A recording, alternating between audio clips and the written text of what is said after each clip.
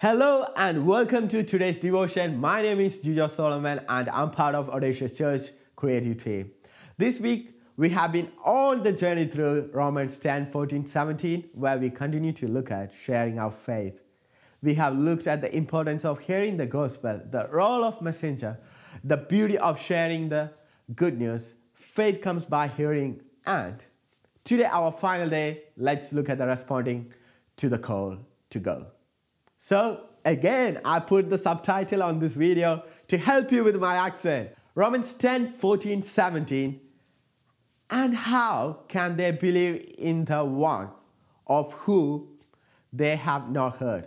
This passage calls every believer to action. How can people come to know Christ if no one tells them? The call to go is not just for a select few. It is for all of us. We are sent by God to share His message of hope with the world. Many of us are waiting for a grand moment or a special calling to share this gospel. But truth is, God has already called us. The Great Commission and Paul's reminder is Romans are the every believer.